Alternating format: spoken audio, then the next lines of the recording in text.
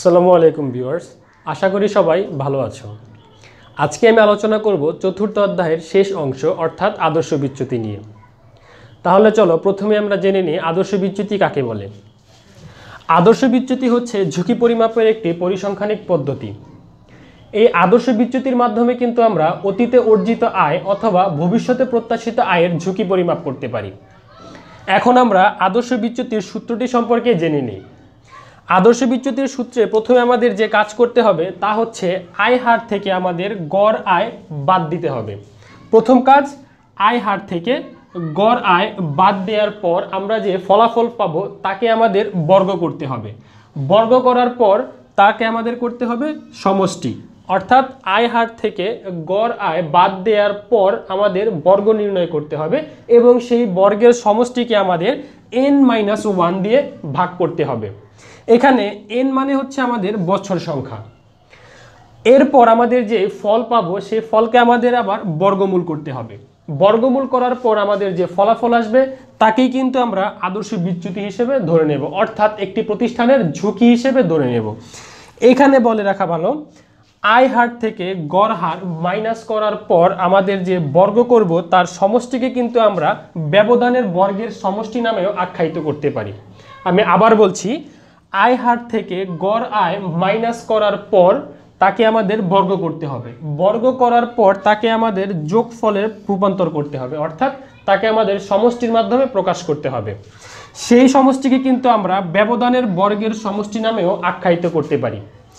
তার ঠিক নিচে দেয়া আছে n মানে সাধারণত বছর সংখ্যা দেয়া থাকবে, অর্থাৎ একটি প্রতিষ্ঠানে যে কয় বছরের আয় দেয়া থাকবে ঠিক তত বছর কি আমাদের n এর মাধ্যমে প্রকাশ করতে হবে। এ পর্যায়ে চলো আমরা একটা আদর্শ বিচ্যুতির ম্যাথ সমাধান করার চেষ্টা করি। প্রথমে ওপরে আমাদের প্রশ্ন দেয়া আছে। প্রশ্নে বলা আছে এবিসি কোম্পানির 2011 থেকে 2015 সালের আয়গুলো যথাক্রমে দেয়া আছে, অর্থাৎ 2011 থেকে 2015 সালের আয়গুলো হচ্ছে 10%, 12%, -7%, 9%, 11%। এই পাঁচটি আয় দিয়ে আমাদের এখন আদর্শ বিচ্যুতি নির্ণয় করতে হবে। এখানে বলে রাখা ভালো, তৃতীয় বছর আমাদের আয় দেয়া আছে -7%। এই -7% মানে হচ্ছে তৃতীয় বছর এবিসি কোম্পানির 7% ক্ষতি হয়েছিল। এখন আমাদের আদর্শ বিচ্যুতি নির্ণয় করার প্রথম ধাপ সম্পর্কে আমরা জেনে নিই। আদর্শ বিচ্যুতির প্রথম ধাপ হচ্ছে আমাদের এই উপাদানগুলো সুন্দরভাবে আমাদের টেবিলের মধ্যে এন্ট্রি দিতে হবে। যেমন দেখো, আমাদের বছর সংখ্যা, যেহেতু আমাদের বছর দেওয়া ছিল 2011 থেকে 15, আমরা বছরের কলামে 2011, 12, 13, 14, 15 এন্ট্রি নিয়ে দিলাম। এরপর আমাদের কাজ হচ্ছে আয়গুলোকে সুন্দরভাবে কলামের মধ্যে লিপিবদ্ধ করা। এখন আয়গুলো লিপিবদ্ধ করব কিভাবে? প্রথম বছরে আমাদের আয় ছিল 10%, এর জন্য প্রথমে দিয়ে দিলাম 10%, 12%, -7%, 9% এবং 11%। এ পর্যায়ে আমাদের কাজ হচ্ছে এই আয়গুলোর মোট যোগফল বের করা। তাহলে চলো আমরা দেখে নিই এই আয়গুলোর মোট যোগফল কত। এই আয়গুলো যদি আমরা ক্যালকুলেটরের মাধ্যমে একসাথে যোগ করি তাহলে আমাদের যোগফল আসবে 35। কিভাবে? প্রথমে আমাদের পজিটিভ অর্থাৎ প্লাসের যে আয়গুলো আছে সেগুলো যোগ করতে হবে। কত কত? 10, 12, 9, 11।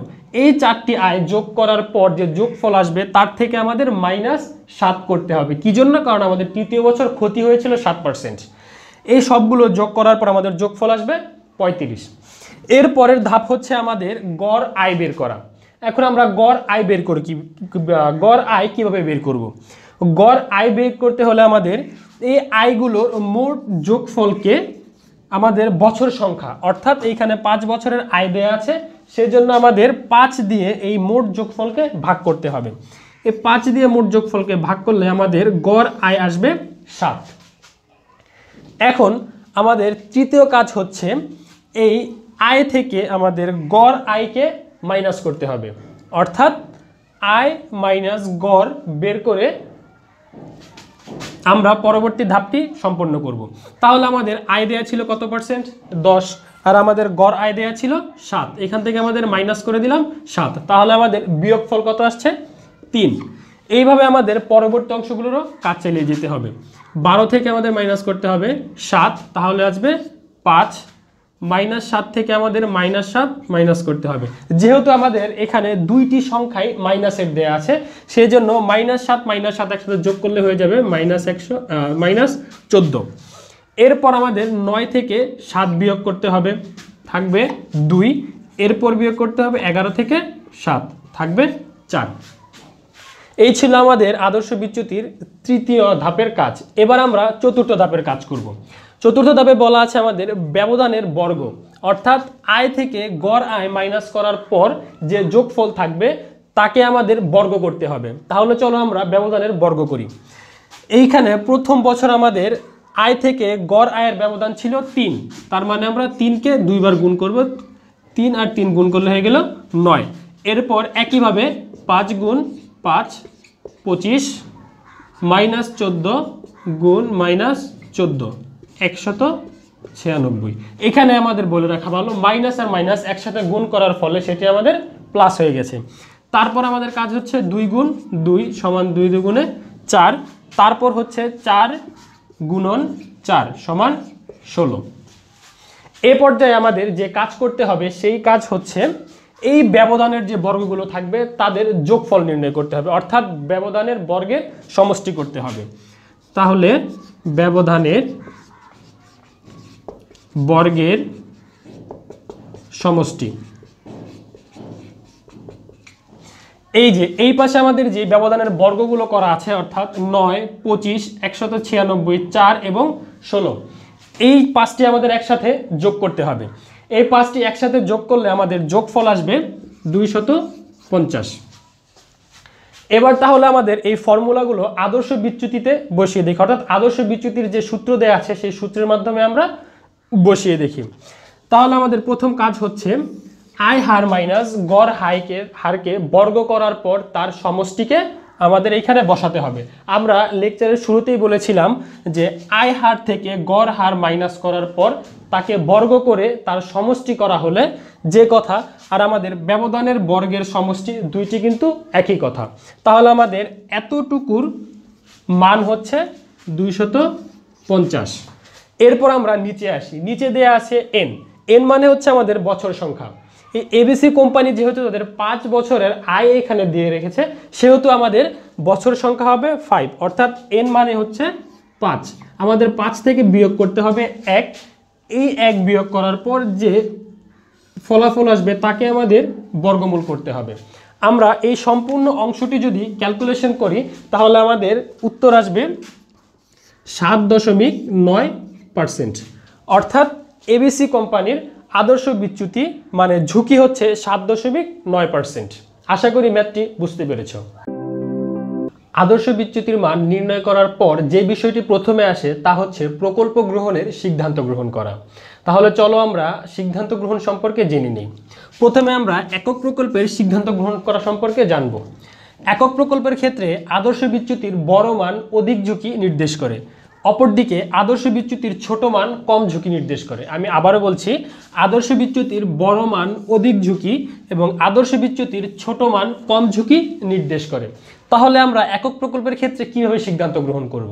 সবসময় মনে রাখতে হবে একক প্রকল্পের ক্ষেত্রে আদর্শ বিচ্যুতির মান যত ছোট হবে সেই প্রকল্পটি আমাদের জন্য তত বেশি গ্রহণযোগ্য হবে। এ পর্যায়ে আমরা একাধিক বা বিকল্প প্রকল্পের ক্ষেত্রে সিদ্ধান্ত গ্রহণ সম্পর্কে জানব। যদি আমাদের একাধিক বা বিকল্প প্রকল্প থাকে সেক্ষেত্রে আদর্শ বিচ্যুতির মান যে প্রকল্পের ক্ষেত্রে কম হবে অর্থাৎ ছোট হবে সে প্রকল্পটি আমাদের জন্য বেশি গ্রহণযোগ্য হবে। আশা করি বিষয়টি বুঝতে পেরেছ। এ পর্যায়ে আমরা বিকল্প প্রকল্পের সিদ্ধান্ত গ্রহণ করার ক্ষেত্রে আরও দুইটি নীতি সম্পর্কে জানব। প্রথম নীতিটি হচ্ছে সমান আয়ে কম ঝুঁকি বেশি গ্রহণযোগ্য। আমি আবারও বলছি, সমান আয়ে কম ঝুঁকি বেশি গ্রহণযোগ্য। তাহলে চলো একটি এক্সাম্পলের মাধ্যমে আমরা বিষয়টি বোঝার চেষ্টা করি। এইখানে দুইটি প্রকল্প দেয়া আছে, প্রকল্পের নাম দুটি হচ্ছে, একটি হচ্ছে এ প্রকল্প এবং অপরটি হচ্ছে বি প্রকল্প। যেহেতু প্রথম শর্ত অনুযায়ী দুইটি প্রকল্পের আয় হবে সমান, আমরা ধরে নিলাম এ প্রকল্পের আয় হচ্ছে 10% এবং বি প্রকল্পের আয়ও 10%। কিন্তু ঝুঁকির ক্ষেত্রে আমরা দেখলাম এ প্রকল্পের ক্ষেত্রে ঝুঁকি হচ্ছে 12% এবং বি প্রকল্পের ক্ষেত্রে ঝুঁকি হচ্ছে 13%। তাহলে আমাদের প্রথম শর্ত অনুযায়ী সমান আয়ে কম ঝুঁকি গ্রহণযোগ্য। এ প্রকল্পের ক্ষেত্রে আয় হচ্ছে 10% কিন্তু ঝুঁকি হচ্ছে 12%। বি প্রকল্পের ক্ষেত্রে আয় 10% কিন্তু ঝুঁকি হচ্ছে 13%। তাহলে আমরা দেখতে পাচ্ছি দুইটি প্রকল্পেরই আয় কিন্তু সমান, কিন্তু ঝুঁকি একটি প্রকল্পের ক্ষেত্রে বেশি এবং অন্য প্রকল্পের ক্ষেত্রে কম। এই ক্ষেত্রে যে কোম্পানির ঝুঁকি কম আমাদের সে প্রকল্পটি গ্রহণ করতে হবে। এইখানে আমরা দেখতে পাচ্ছি এ কোম্পানি অর্থাৎ এ প্রকল্পের ঝুঁকি কম, সেহেতু আমাদের এ প্রকল্পটি বেশি গ্রহণযোগ্য। দ্বিতীয় শর্তে বলছে সমান ঝুঁকিতে অধিক আয় বেশি গ্রহণযোগ্য। আমি আবারও বলছি, সমান ঝুঁকিতে অধিক আয় গ্রহণযোগ্য। আমরা ধরে নিলাম এ কোম্পানি এবং বি কোম্পানির ঝুঁকি হচ্ছে 12% এবং আয় হয়ে গেল এ কোম্পানির ক্ষেত্রে 13%, বি কোম্পানির ক্ষেত্রে 14%। তাহলে আমরা দেখতে পাচ্ছি এ কোম্পানি এবং বি কোম্পানির ঝুঁকি কিন্তু সমান, অর্থাৎ 12%, কিন্তু এ কোম্পানি থেকে আয় হচ্ছে 13%, বি কোম্পানি থেকে আয় হচ্ছে 14%। দ্বিতীয় শর্ত অনুযায়ী সমান ঝুঁকিতে দুইটি প্রকল্পেই ঝুঁকি সমান, অধিক আয়, যে প্রকল্পের আয় বেশি অর্থাৎ বি প্রকল্পের আয় বেশি সে প্রকল্পেই কিন্তু বেশি গ্রহণযোগ্য। তাহলে দ্বিতীয় শর্ত অনুযায়ী এই ক্ষেত্রে আমাদের বি প্রকল্পটি আমরা গ্রহণ করতে পারি। আশা করি বিষয়টি বুঝতে পেরেছো। এই ছিল আমাদের চতুর্থ অধ্যায়ের শেষ অংশের আলোচনা। আশা করি তোমরা বিষয়গুলো খুব সুন্দরভাবে বুঝতে পেরেছো। এরপরও যদি এই অধ্যায়ের কোনো টপিক বুঝতে অসুবিধা হয় তাহলে অবশ্যই আমাদেরকে কমেন্টের মাধ্যমে জানাবে। এছাড়া ফিনান্স ও ব্যাংকিং বইয়ের অন্যান্য অধ্যায়ের ভিডিওগুলো পেতে অবশ্যই চ্যানেলটি সাবস্ক্রাইব করে পাশে থাকা বেল